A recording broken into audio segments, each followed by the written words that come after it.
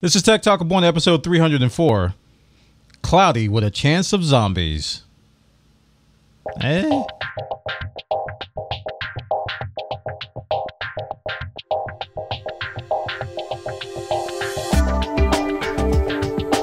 Welcome to Tech Talk with Bwana. This technology podcast covers tech news and reviews for the entire week. And now here's your host, me, Bwana McCall.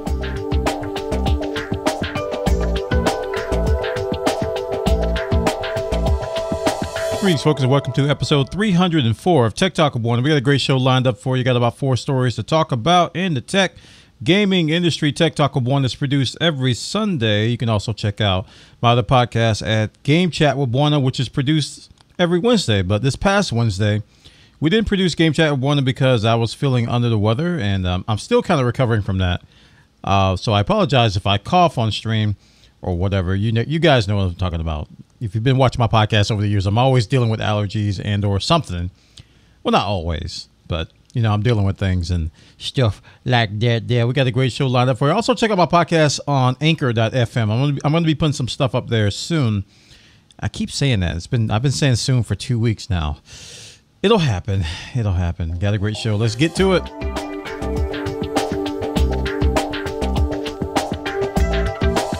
And for our first story, we're going to talk about Wolfram Alpha. Wolfram Alpha is 10 years old. Man, it seems like just yesterday, this web browser came up on the scene with a unique approach of science and math-based queries.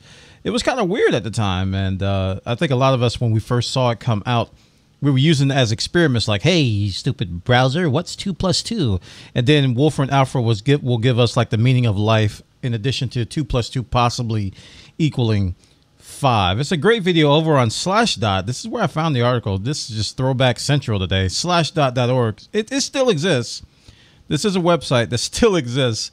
And they have a throwback video of the guy when he first hit the switch to launch it. And he was explaining what was going on. He's like, I'm going to press this button and a bunch of our data centers and our clusters that we have are going to spin up. And you're going to see all these graphs light up and hopefully it'll go well. And then all of a sudden they hit the button and all these queries started going through. I haven't been to wolframalpha.com in a while, but I do use their stuff via API. We use it in our Discord for queries.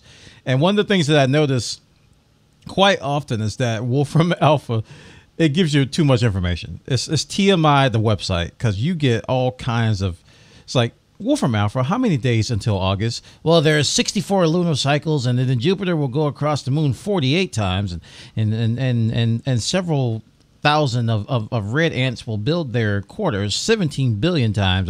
It's just like all these different correlations to different data. It's fascinating. And the cool thing is that it's independent, private, and still free of external advertising, according to the article over on Slashdot.org.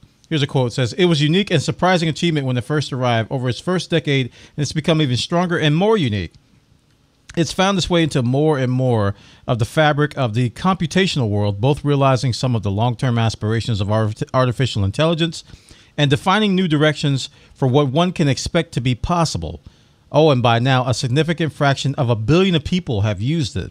And we've been able to keep it private and independent, and its main website has stayed free and without external advertising. As the years have gone by, Wolfram Alpha has found its way into intelligent assistants like Siri and now also Alexa.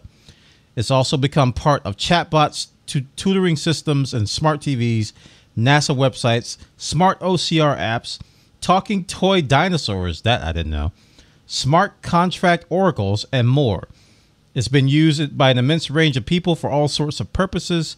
Inventors have used it to figure out what might be possible. Leaders and policymakers have used it to make decisions. Professionals have used it to do their jobs every day. People around the world have used it to satisfy the curiosity about all sorts of peculiar things. And countless students have used it to solve problems and learn. Man, 10 years ago, Wolfram Alpha, Wolfram Alpha, 10 years old. Check it out, guys, over on slashdot.org. They got the details. Turning 10 years old and still going strong. And for our next story, we're going to talk about Microsoft and Sony, and it's going to be kind of a gaming story. But since I didn't have Game Chat 1, I wanted to talk about this now. Microsoft and Sony have formed a cloud gaming and AI partnership, according to this article over on TheVerge.com. And they have a little subheadline calling it an unusual partnership. But if you read the article like I have, and you'll probably do that, right? You're going to read it. You're going to read it. You'll see that it does kind of make sense from a business perspective. Microsoft and Sony are announcing a partnership. The two companies will explore joint development of future cloud solutions in Microsoft Azure to support their respective game and content streaming services. This is what Microsoft said in a statement. They said these efforts will also including building better development platforms for the content creator community. That one made me raise an eyebrow. I'm like, what are they going to do for me? Huh. They said they will share additional information where it's possible. So until then, I was like, all right. I was reading it. I was like, man, what's going on? Because these guys have been rivals for years. But then it says Google. And I'm like, oh, that's right. Google released Stadia. We talked about that a few shows ago, or they announced Stadia. The article says it also means Google, a new gaming rival to Microsoft and Sony, will miss out on hosting on Sony's cloud services. Google unveiled its Stadia game streaming service earlier this year, and the company will use YouTube to push it to the masses. Stadia is a threat to both Microsoft and Sony, and it looks like the companies are teaming up, so Sony has some underlying infrastructure assistance to fight back. Stadia is going to be on Chrome browser, Chromecast, and Pixel devices. Sony already has a cloud gaming platform. You guys know that. If you don't, they do. And Microsoft says they're going to be doing their own xCloud gaming services. So Sony and Microsoft are joining forces to fight the behemoth known as Google in their Stadia platform. Stadia promises to change online gaming. And that's Microsoft and Sony's arena, and Google's a new player. So if you are a CEO or if you're anybody in the business world and Google enters your space, it's time to have an emergency meeting. It's time to have an offsite. You know, let's go to the Rockies. Let's have a ski resort. They have a shut-in. You know how they do. When there's an emergency, they spend a lot of money. Let's go to offsite on the moon, and let's discuss what we're gonna do to combat this new threat known as Google. It's going to be interesting to see how far Sony and Microsoft go to do this, and how far they're going to go in sharing information, and how much of the bad blood they've had over the years. I wouldn't call it bad blood. It's just fierce competition between them in the console arena. But when it comes to Windows and when it comes to other Microsoft products, I don't think Microsoft and Sony have that much of a divergent philosophy. I think both companies have very similar philosophies, and they differ in the consoles. But I think in this world of cloud, they're smart enough to come together and agree.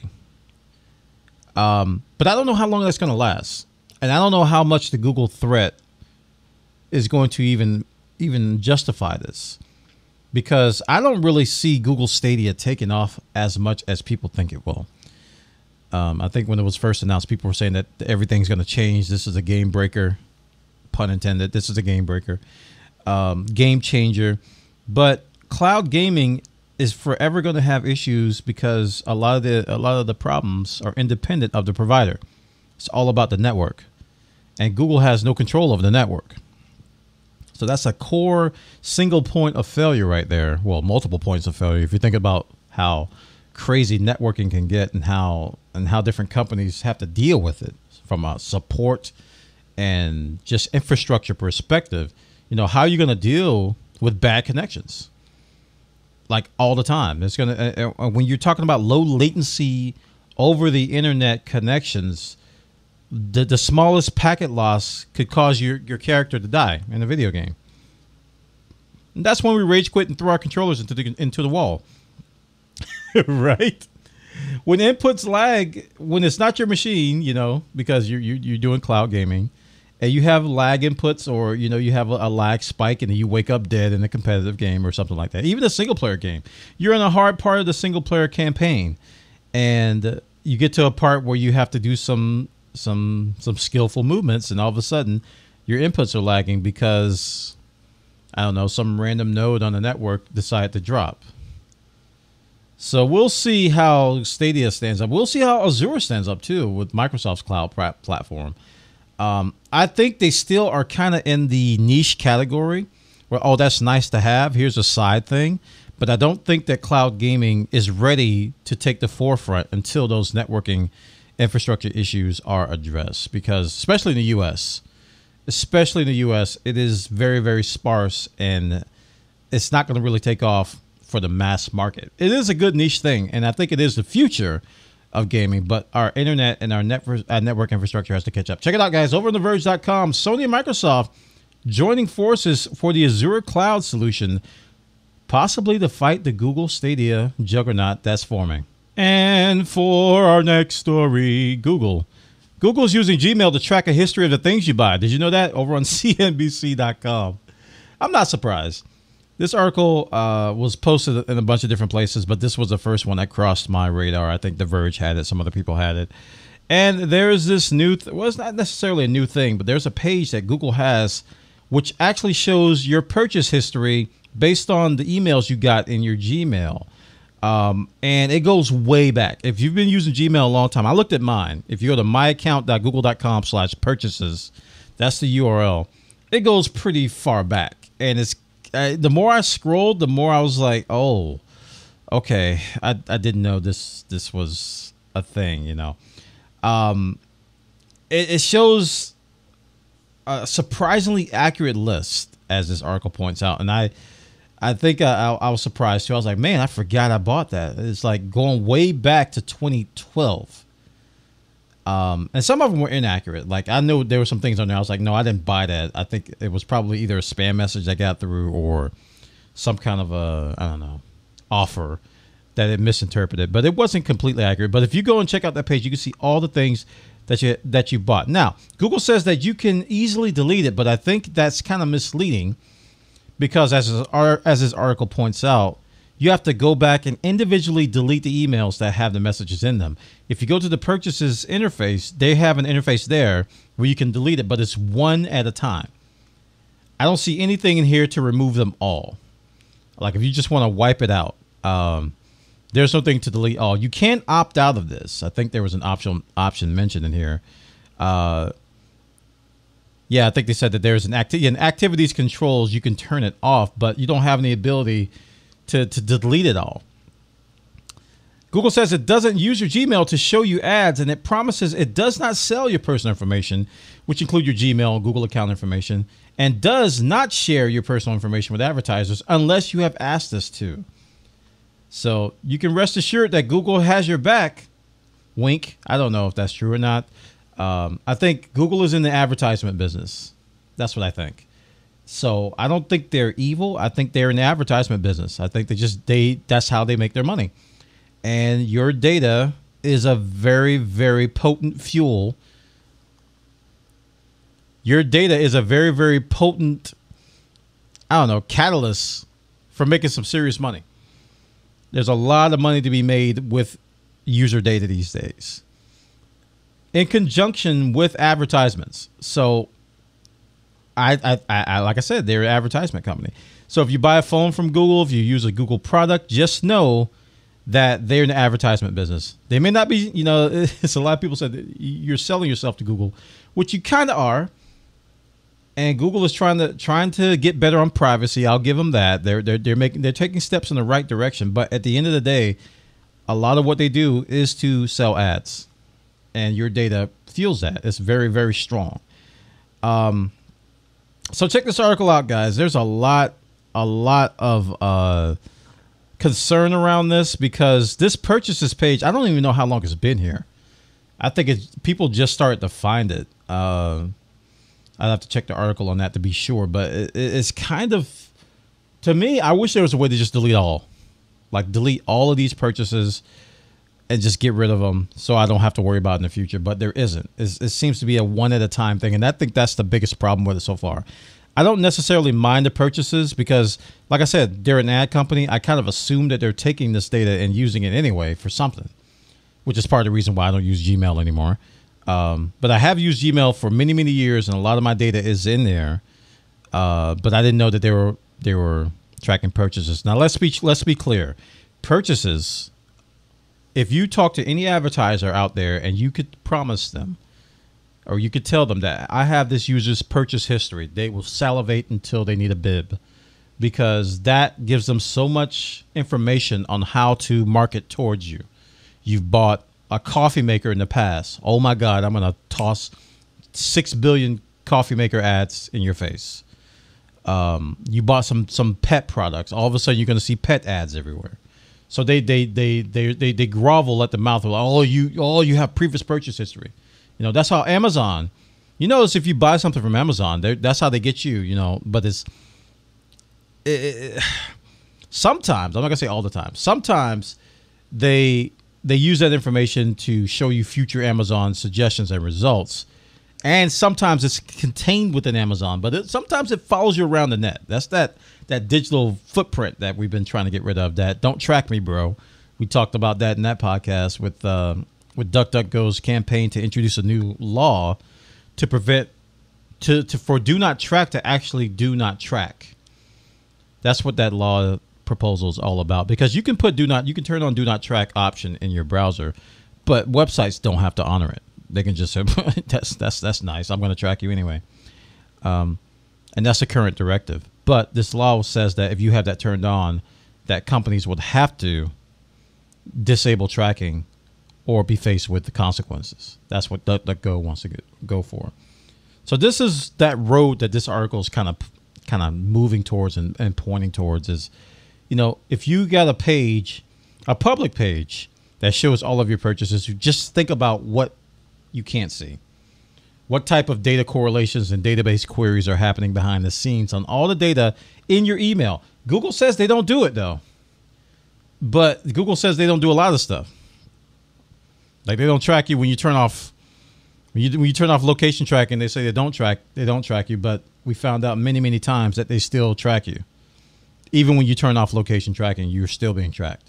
So they'll say they don't do stuff, but they've been caught doing it anyway. So you got to be careful when you use Google products. Just know that's the moral of this story, chat. People of the world, podcast listeners, and llamas and frogs, is that this is an advertisement company that you're giving your data to. So they're going to use it in some form or fashion to make money off of ads. Check it out, guys. Over on CNBC.com, they got the details. Google Gmail tracks a history of the things you buy, and it's kind of cumbersome to delete. And if I find the story, we're going to talk about ZombieLoad. Oh my gosh, it's back. Intel chips, man.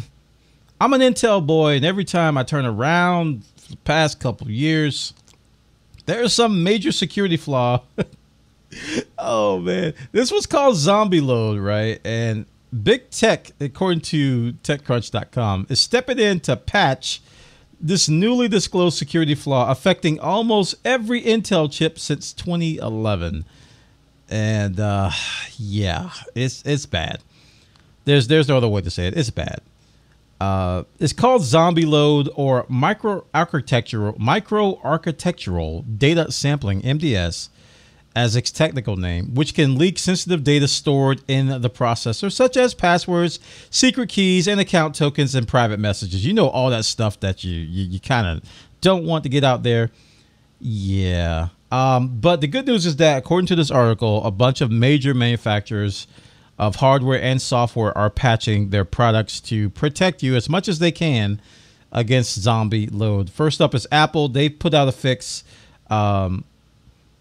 Let's see. The tech giant said in an advisory that any system running macOS Mojave 10.45 released Monday is patched. So the Monday patch got you covered over there. This will prevent an attack from being run through Safari and other apps. And it says most users won't experience any decline in performance, but some people could face up to a 40% performance hit if they opt into a full set of mitigations. And that's the thing with this whole ZombieLoad stuff, is that the fix causes extra performance on your processors depending on how much you're trying to do. So the software solutions are not ideal. And that is very similar to the previous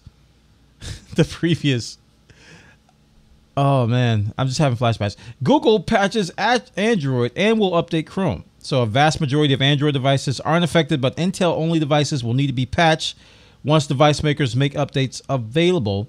Chrome OS devices such as Chromebooks are already protected in the latest version, and permanent mitigations will be pushed to devices in the next version. Mozilla plans a long-term Firefox fix. They've applied mitigation recommended by Apple on macOS, and the macOS limitation will be part of their upcoming Firefox release 67 and extended support release update 60.7, both scheduled for May 21st, which is next Tuesday. Yes. And Firefox Beta and Nightly are already included in the change. Microsoft has rolled out some Windows updates. I think this is going to be the one that you guys want to pay attention to the most. In a TechNet article, the company said that customers may need to obtain directly from the device maker microcode updates for their processor. Microsoft is pushing many of the microcode updates through Windows itself through Windows Update, but there's also, but they are also available from its website. And the software will be released Tuesday, which is also May 21st, through Windows Update on a patch Tuesday. I'm not gonna say patch Tuesday. Microsoft Azure customers are already protected. And finally, Amazon patches AWS. So AWS is being addressed. It has designed and implemented its infrastructure with protections against these types of bugs, and has also deployed additional protections for MDS. All EC2 host infrastructure has been updated with these new protections, and no customer actions required at the infrastructure level. I also got an email from DigitalOcean, and there's some other people out there that are implementing patches and mitigations as well. So it is patch time. It is time for you to look up if your chip has been affected. Number one, there's a bunch of sites out there that will test your chip, and I believe that it affects everything prior to the Generation 8. I think will be affected. I think the Generation 8 and Generation 9 are already protected, but the older processors, I have to double check on that, but I believe that's the case. At any rate, no matter what processor you have, go check and see if you're affected, because this is a big, big, big, big problem. I mean, this is hardware security flaw, and Linux, Mac OS, phones, everything's got to get updated. Otherwise, you're going to be open to some really serious stuff that's going to be hitting very, very soon.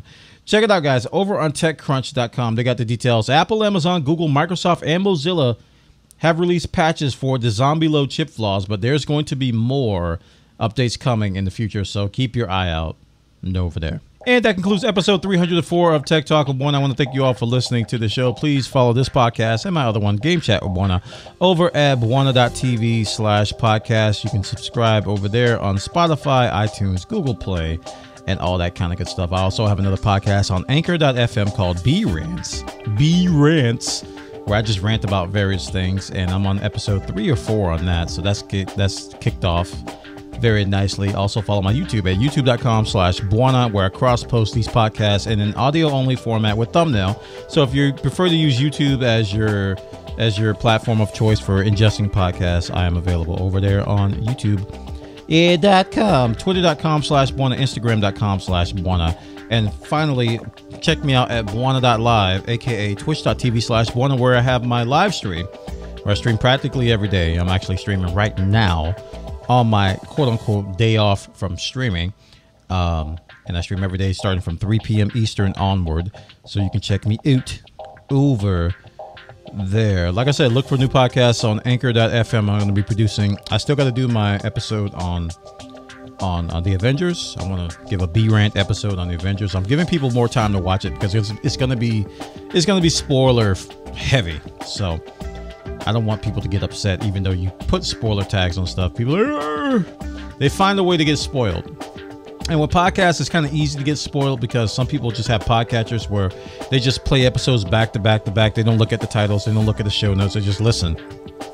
So with podcasts, you got to be extra careful to introduce spoiler content. You can make a lot of people upset and unsubscribe. We don't want that. We're trying to grow back to where we were in this space and get some sponsorships and stuff like that. So we gotta keep everybody we can, man. We gotta figure out how to keep them all. All right, that concludes this episode. I'll see you guys next week, same time, same station. We produce this podcast every Sunday. Game Chat with Bwana on Wednesday. You guys have a great day. I'll see you next time. Have a good one.